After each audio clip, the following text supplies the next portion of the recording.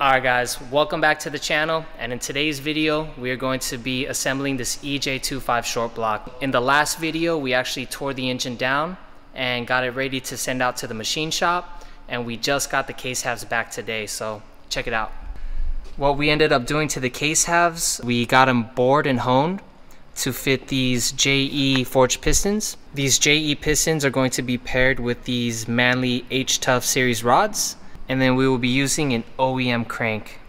With this build, we're actually doing something a little bit special. What I mean by that is these rods are actually 2 millimeters longer than the OEM rods.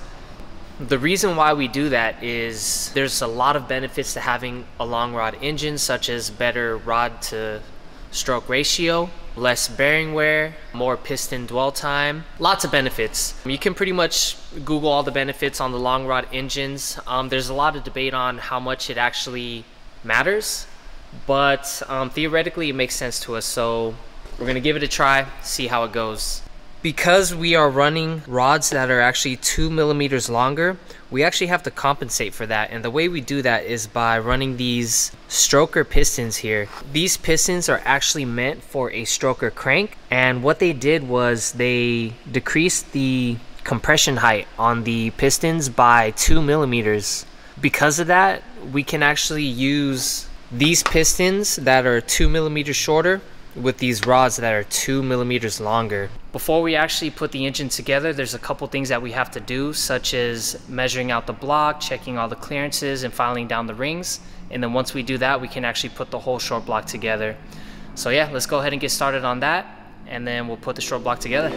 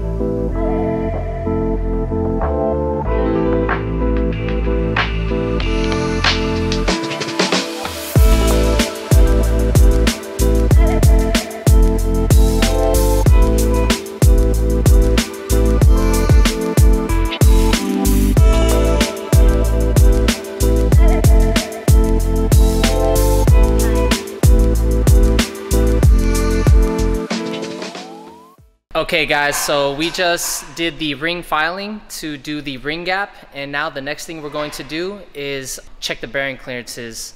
And in order to do that, what I'm going to do is put the bearings into the case halves, and then I'm going to bolt it together and then measure the clearance in between the bearings. And hopefully they're all within spec, so I don't have to do this too many times. So let's find out.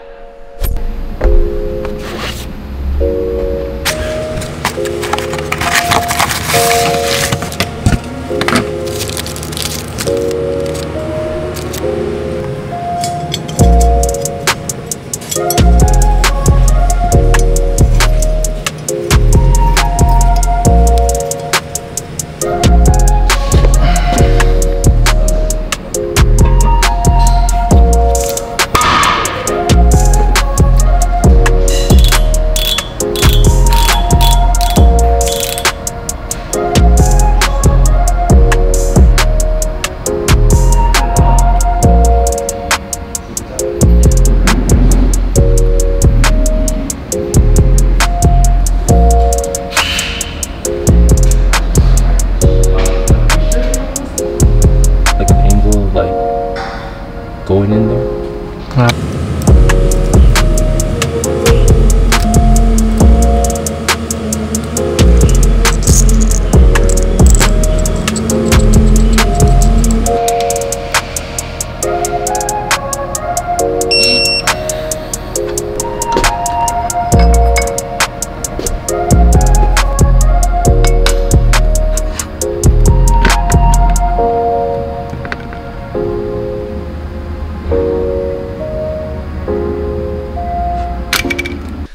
Alright guys, so I got all the clearances measured out. Everything is within spec. So one thing I did have to do though was I ended up having to run thicker bearings on one side of this case half here in order to get the crank oil clearances in spec. And here's the numbers I got. And I'm pretty good with those numbers right there.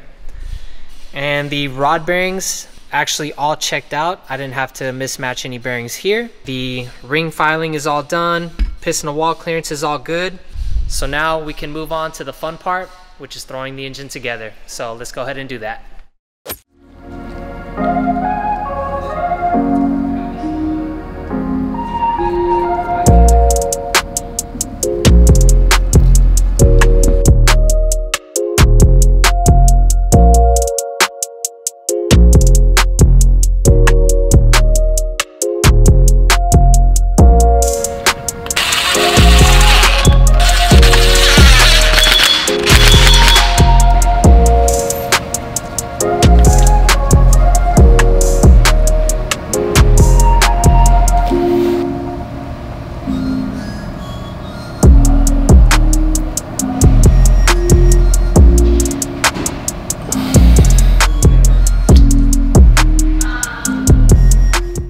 Okay guys, so I'm always getting a bunch of questions in the comments about what this tool is right here. And this here is a rod bolt stretch tool. So basically, in order to get optimal clamping force out of the rod bolts, it's better to measure the stretch rather than the torque spec. Yeah, you basically just put it on the rod bolt, and then as it stretches out, this gauge will measure how much it stretches. And then at a certain point, you should get the optimal clamping force for the rods. So there it is, and there you have it.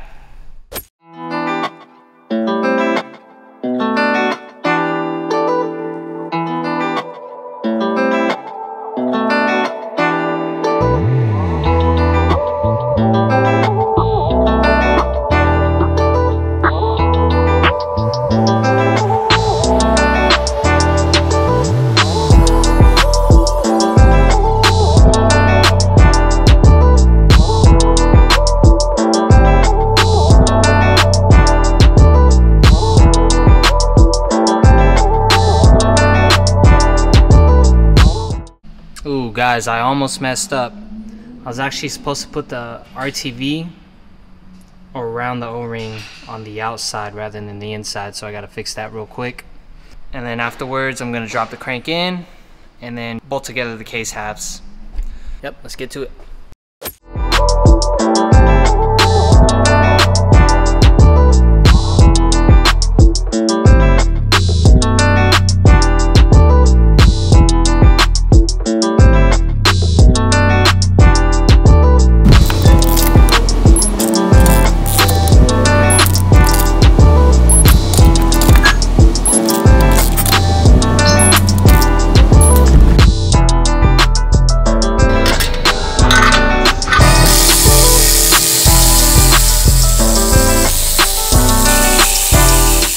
Alright y'all, and just like that, I got the case halves together and it is looking good. Check it out. Got it bolted up, nice and greased up. The crank spins pretty freely. Now I just gotta drop in the pistons and then we'll be good to go. So I got my pistons right here and they're all labeled. So this is gonna be piston number 3. I'm not sure if this is actually piston number 3 or not, but those are my piston number 3 rings. They're all filed and ready to go. Still got to do some things to the cylinder heads though. I do want to do a light pocket port and I'll show you guys how to do that in a second. But for now, let's drop in these pistons. Okay guys, for installing the piston, here's exactly what you want to do. So first things first is I'm going to clean or wipe down the cylinder walls with a rag and some brake clean. Spray the rag and we'll wipe this down. You can actually see how dirty it was. A little bit of dirt in there. What I like to do is get some oil and then just oil up the cylinder walls. Okay, and then on top of oil I do like to put some of this red line assembly lube as well. Lube up the cylinder walls.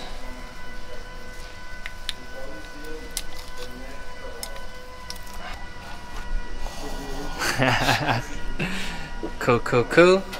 All right, next. This one is gonna be cylinder number 1. So let's grab my cylinder number 1 piston. It says right here. And then the front with an arrow should be pointing towards the right. And then I have my rings already filed here. So let's go ahead and install these piston rings.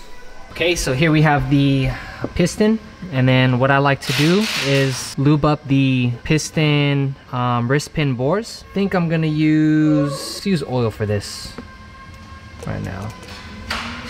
I'll just oil it up. And then since we are going to be installing the piston wrist pin through this direction, we want to install the C-clip on the backside right here first. We'll go ahead and put that in. Bam, like so. So first thing I like to do is put on the expander, and then I'll put on the bottom oiling ring.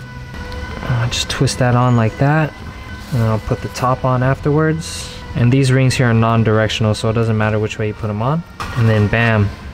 So for the ring end gaps, I have the bottom oiling ring end gap at about 1 o'clock, and then the second one at about 11 o'clock. And this is where JE wants you to have it at. The OEM pistons, Subaru, they want you to put at 4 o'clock and about 7 o'clock. But I'm just gonna follow JE's instructions on this one.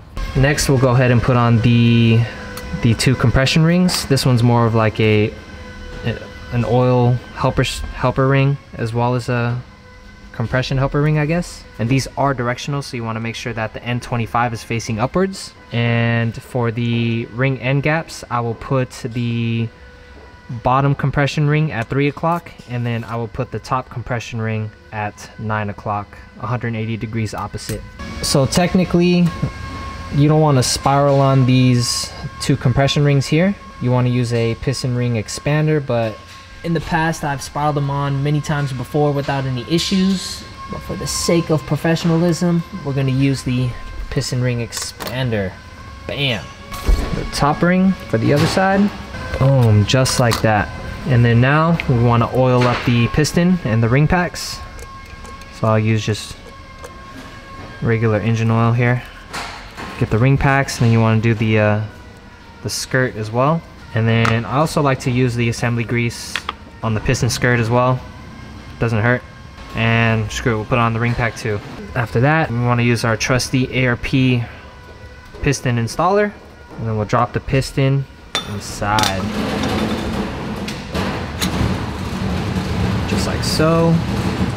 Double check, make sure that C-clip is there and seated, and then we can go and install it into the short block. So just make sure the rod is sticking straight up, and then we'll put the piston into the bore, and then you simply just press down just like that. Bam. Perfect. And then now you want to press the piston down and line it up with the small end rod bore. So press the piston down so it's lined up. Bam, that's pretty close. All right, cool. So now we just take the wrist pin and slide it in. A lot of times this does not go smoothly. So usually when it doesn't go smoothly and it gives us trouble, I like to get my trusty 22 and then move the crank a little bit, and then it'll kind of help line it up. And this situation is not working too well. Bam. Done. And then the final step, we just put in the C-clip.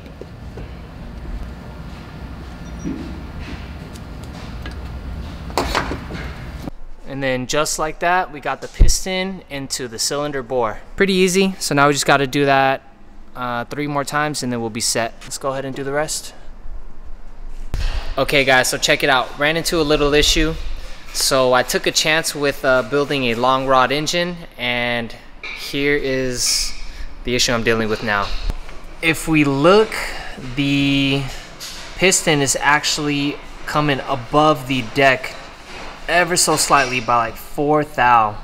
And if I touch it with my fingers, I can actually feel it a little bit above the deck. So because of this, I might have to run a slightly thicker head gasket to compensate for it. If we look at the middle of the piston right here, it is below the deck quite a bit, which is nice. And if we measure the middle of the piston right here, we can see it's also below the deck, which is also nice. But at the very end of the piston, like if I rock it downwards, it's below the deck, and then if I rock it the other way, it comes above the deck ever so slightly. So yeah, this is actually our first time building one of these long rod motors, and we are learning as we go. Alright guys, that is it for the day. Stay tuned for the next episode while I work on my cylinder heads. Don't forget to like, subscribe, and comment if you got any questions. Later. Lades.